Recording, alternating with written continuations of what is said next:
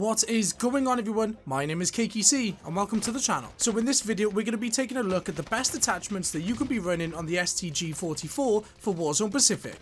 So let's kick things off with the muzzle slot, and in my opinion there's only two viable options here. It's either going to be the MX silencer or the Mercury silencer. Now the MX silencer is going to give us sound suppression and accuracy, and the Mercury silencer is going to give us sound suppression and recoil control, and that is why I prefer the Mercury silencer, because of that recoil control benefit. Now it is going to take away some damage range, but we're going to make up for that by the type of barrel we're going to put on. We're going to put on the VDD 760mm 05B barrel, and you can see here on the pros it's going to give us some damage range, so that makes up for the damage range that we've lost for using the Mercury silencer. It's also going to give us a highly accurate and controllable gun, and it's going to reduce scope sway and gun bob. It is going to take away some sprint to fire speed, aim walk and movement speed, and hip fire accuracy, but this build is going to be for those medium to long range gunfights, and we're not going to worry about all of those cons too much because we don't really need hip fire accuracy if we're fighting at 30 to 40 meters. Moving on to the scope, this is probably the attachment slot that you can have the most freedom with. At this moment in time, I am running the SVT-40PU scope 3 to 6 times optic.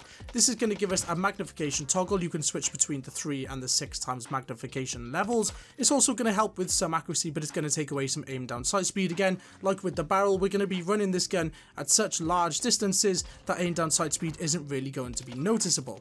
Some of the other optic attachments you could run depending on preference is the G16 2.5 times optic. You'll see some of the gameplay. I will be running that optic. It all comes down to how you want to use this gun and what you feel comfortable with. Moving on to the stock, you could either run the precision or the weighted stock. I prefer the weighted stock. It's going to help with some accuracy. It's going to give you flinch resistance, and then the main point here is the recoil control. It is again going to take away some movement speed and aim down sight speed, but like we've been saying throughout this whole build, this is a long range and medium range build. We're not going to worry about anything that we'll need up front.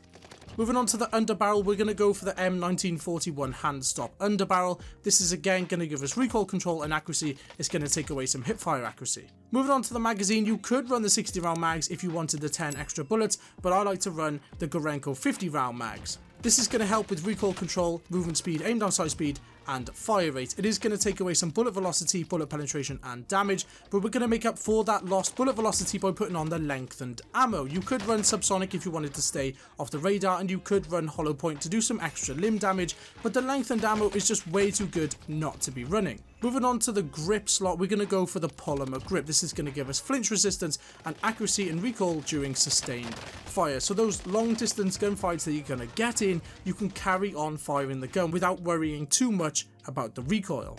And then moving on to the perk slots, we're going to go for Vital in the perk 1 slot. This is going to give us increased torso damage. This is way too good not to be running at the moment, and all of the other perk for the perk 1 slots on the STG aren't really that good, so Vital is an absolute necessity. And then finally, in the perk 2 slot, of course, we are going to be going for fully loaded. Again, this is just in a different league compared to all of the other perks in this attachment slot. And there we go, guys. That is the best STG-44 build you can be running in Warzone Pacific at this moment in time. Just a quick recap, we're going to go for the Mercury silencer, the VDD 760 barrel, the SVT 3 to 6 times optic scope, the VDD weighted stock, the M1941 handstop underbarrel, the RECOIL 50 round mags with lengthened ammunition, the polymer rear grip, the Vital perk 1, and fully loaded in the perk 2 slot. Guys, if you enjoyed that video, let me know by dropping a like on it down below. We are on the road to 1,000 subscribers, so big love to anyone who leaves a like or a comment on the video. Speaking of leaving a comment, if you do use this build, let me know what you think down in the comments below. Thank you for staying tuned to the video. As always, feel free to subscribe to the channel for all of the latest Call of Duty news, tips and tricks, how-tos, class setups, and much more.